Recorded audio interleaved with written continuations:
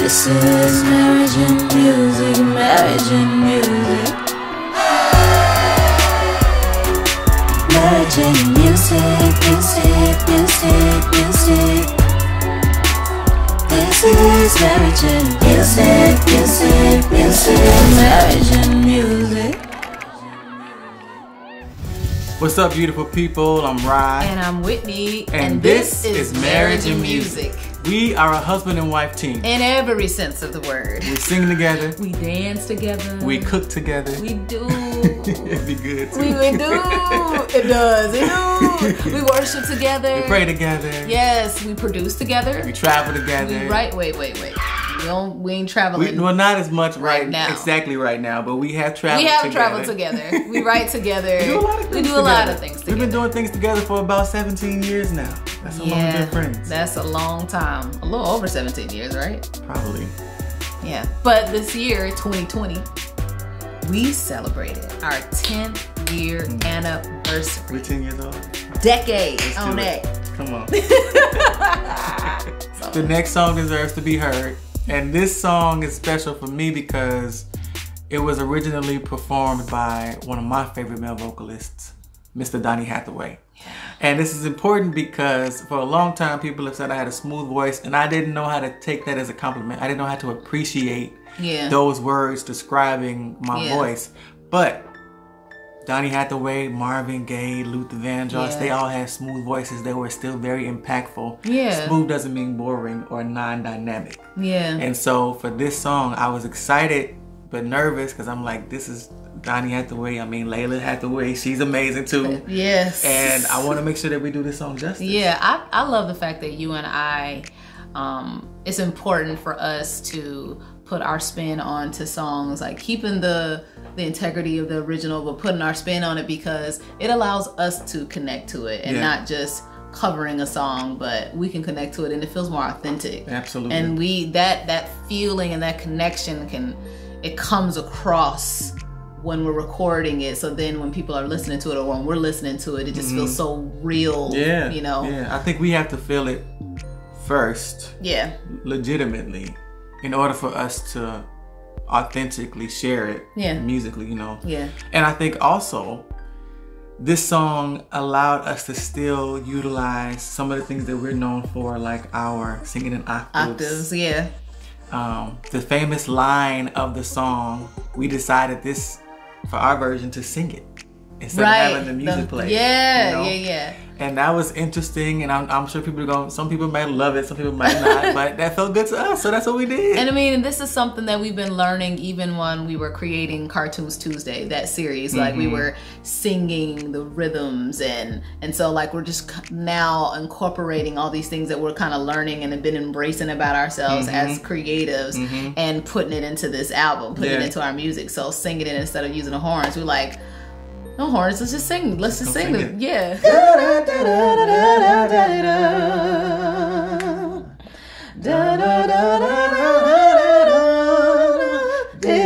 But we gotta harmonize or something in there. It can't just be all octaves, right?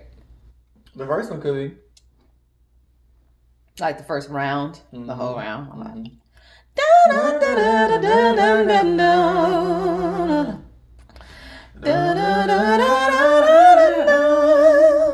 This Christmas. Let's see if that works. 1, 2, well, we'll get into it. Turn it up.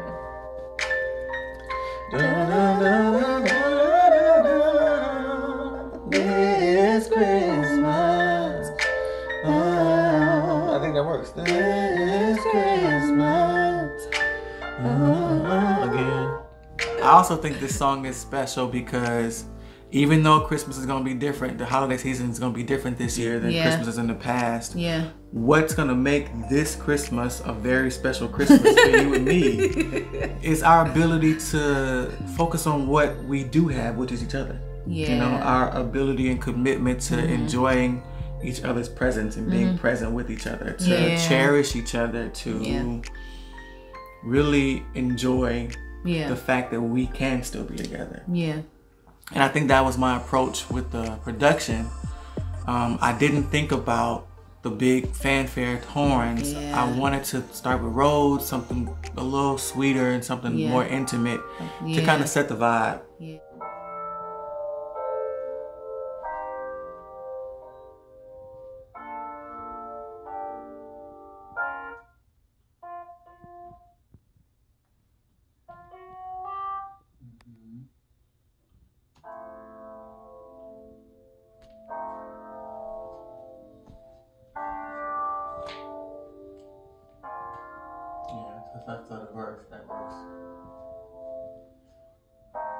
I get so excited when you get on that piano because I'm like, ooh, I don't know what he's gonna do, and then I get to hear it, and then we get to add stuff to it, and you know, us creating the vocals, like I like how we arrange. It's just like, I got this idea, you got this idea, and then we just start singing it, and sometimes our mess ups become the actual arrangement, and then it's just like, okay, this is what it's gonna be. Apogee mic and our little box and our little setup on our dining room table again. Cut these rough vocals. Fireside, fire. Oh, I'm gonna put you up there. Fireside blazing bright. We're gonna do a harmony. Fire, fireside blazing bright. Fireside blazing bright.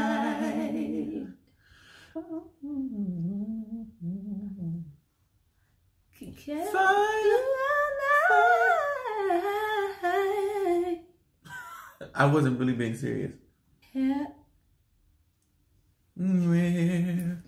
We're carrying night and fireside blazing bright. We're caroling through the night.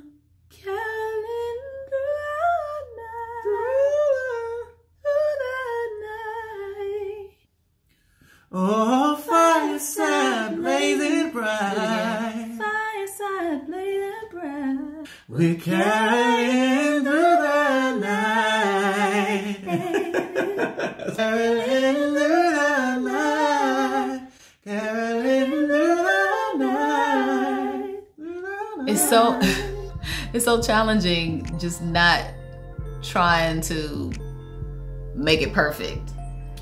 Like we sing and we keep going and we keep going, and then we have to remind ourselves it's just the rough vocals. It's just the rough vocals, but what is that? Right. Because if the rough vocals get leaked, right? You know what I'm saying? And we sounded a mess. But not even just that. I think it's we both honor rehearsing properly. Like we honor practicing as if it's the real thing, because that's how we help like develop ourselves as artists and as singers, to hone in on being more consistent with how we want to do what we think we want to do. And so like if we only just did it with the mindset of, oh, it's just rough vocals, we don't really get the full feel of what we want to do. So that's a huge part of why we go in, but then we have to reel it in and just say, look, it's 3 a.m.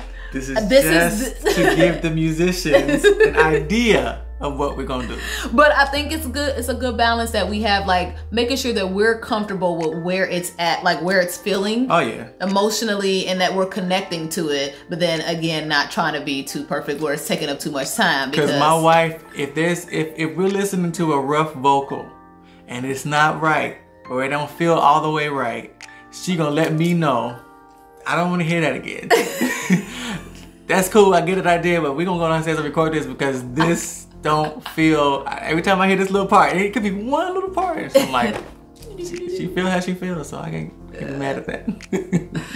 It's true. I cringe. And he'll say, babe, are you sure you're cool? Because I don't want you cringing tomorrow about whatever. I still love you though. Yeah, I love you too. You must be crazy.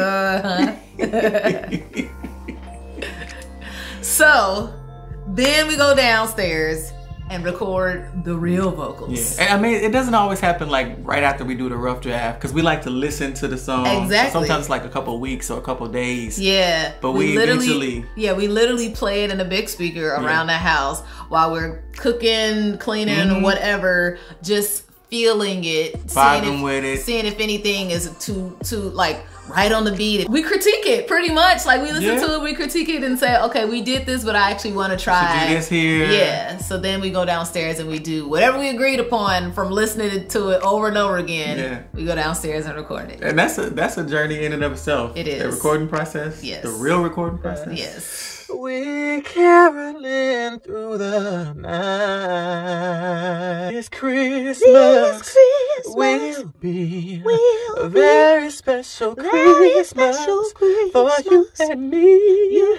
And this Christmas will be a very special Christmas for you and me. So like recording the vocals for me is always challenging because especially since we listen to the rough draft over and over again. We start liking the rough draft and we start loving it, and so then it's it's pressure. Like we put pressure on ourselves because then we're trying to like recreate that feeling, and so then it's hard to not try to recreate it, but just reconnect, just find a fresh connection with it so that it can still be authentic. Like we have to remind ourselves that every single song. Yes. Because we listen to it like, it has to sound like that. Oh man, that breath that I took. Exactly. That vibrato was right here with it, you know. And that's so for me, I'm like, if you try to reproduce it, you're never gonna live up to it because that rough draft was done in an organic little moment. Yeah. And this recording deserves that same approach. Fresh connection. You know, you got a guide now because you've already done the rough draft, but you still got to bring that full connection to it. Yeah. Get out your head, get out your ear, trying to reproduce and just like feel it. Communicate. Yeah. So I'm glad that we was able to do that. I felt good about it. I felt good about it too. You know, there was a lot of takes, but I felt good about it. My goodness. Cause that feel of it is so important. It's so important. And not for nothing, but when we record the rough draft, we're out in this space, so like you get the reverb, things are bouncing off of things. Yeah, so you sound better. So it's right. It's a filter. It's coloring our voices in a different way. Then you go downstairs and you get into that studio mic, and that mic is getting raw everything. Vocals. You hear like, I thought I could sing. I ain't as good as I thought I was. I'm like, can I really sing? Like, am I really? Dang, I thought I could sing. Because we're both so particular in how we want things to sound. We're both teachers and arrangers, and it can get into it gets intense. It gets intense just about every single project, every single song. But this was one of the fun ones. Yeah. This is one of the fun ones. I love the way you start the song off. You ground it. You doing what you do helps like stabilize me to come in and do what I need to do. I mean, well, thank God for that, because you sound amazing on the second verse. I love the way you sing that. Thank you. It's so precious. Like I had so much gratitude and like joy inside of me when I was singing it. Like I had to like, it felt precious. I was just like, oh, that's what it sounded like. I love this feeling, and you like like a little fairy. It was perfect. It was so tastefully sang, babe. Thank you. Thank you. Next time on Marriage and Music.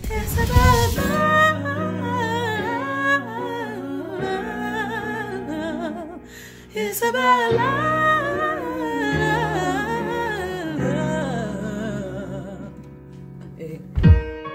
They thought it was over, but it's not now. Marriage and music. Inside blazing bright. We're caroling through the night.